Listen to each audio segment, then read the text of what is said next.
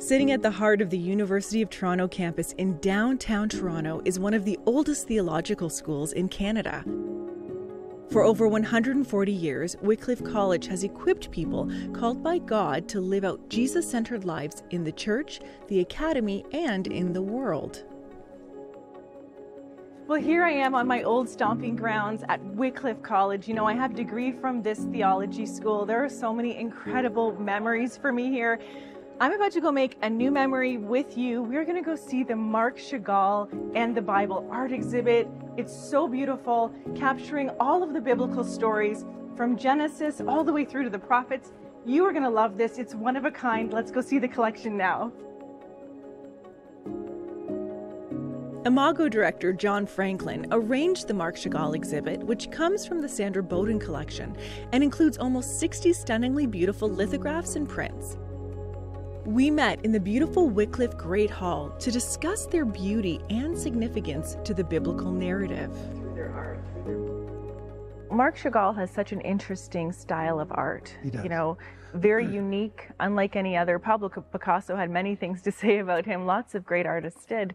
And it's interesting, he had a lot to say about the biblical narratives and how they impacted his life and you know, his interest in them. But you know, as someone who lives in the art world and in the intersection of art and faith, as you do, what do you think about the imagery for each biblical story that shows up in Chagall's work? Well, one of the things you need to note about Chagall is that he's very imaginative, even a bit like fantasy, some of it. Mm-hmm. And there's a little bit of sense of humor in some of his works, not everything. And so he's not afraid to do something that is not realistic, but it's his imagination and his willingness to do things in a different way, a way that we don't expect. And that's one of the things that draws our attention, because it's not what we would expect. And we look at it and we say, what's going on here? Which is a great thing to do when you're looking at art.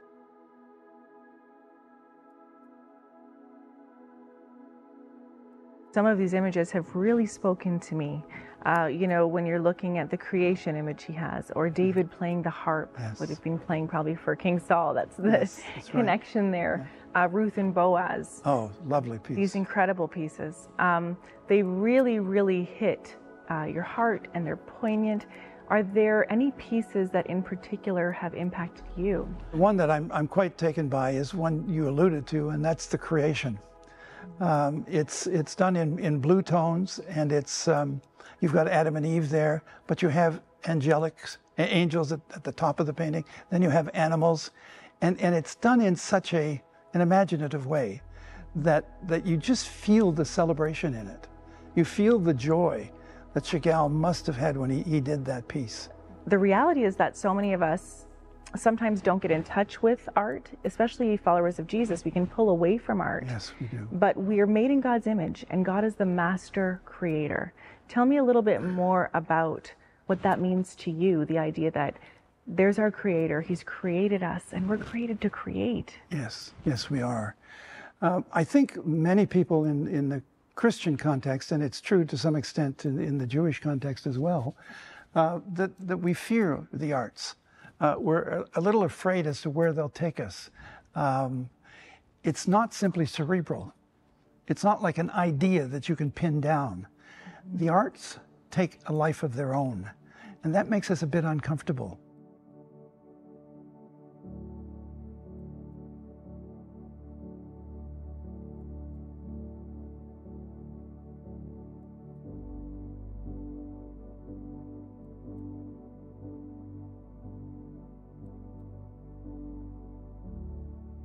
Really, art invites us into a process of discovery, not just like, this is it, definition, but no, discover. So you've got to be, when you're engaging art, you've got to be in a posture of receptivity. And I think many of us fear that posture because we're not sure what we're going to get.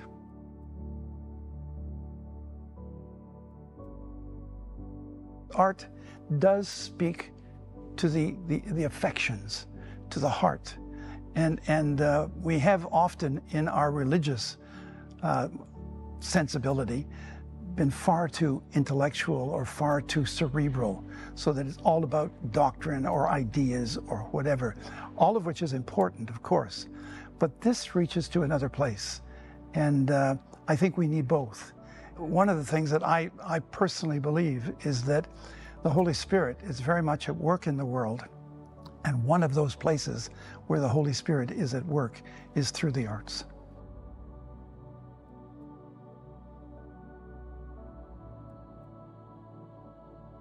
So my hope is for extending conversations, generating deeper faith, nudging people to go back to the scriptures and look in a fresh way, letting Chagall's images speak to them, to these stories that are so familiar. I mean, there's a number of things like that that I hope will happen.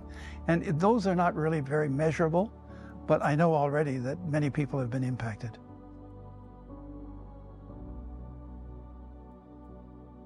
I also met with Bishop Stephen Andrews, principal of Wycliffe College, to discuss his deep appreciation for Chagall's artwork.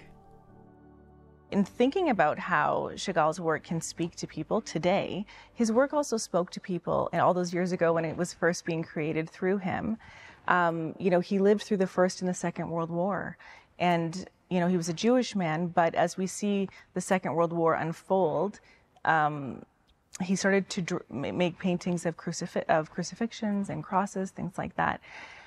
Why do you think that imagery was so strong for him at that stage? What I've read would indicate that he understands Jesus as a Jewish figure. And he's thinking, I think, all the time of the kind of messianic destiny of the Jewish people. Mm-hmm. And he knows that Jesus, the story of Jesus was drawn into that whole question of Judaism, messianic destiny.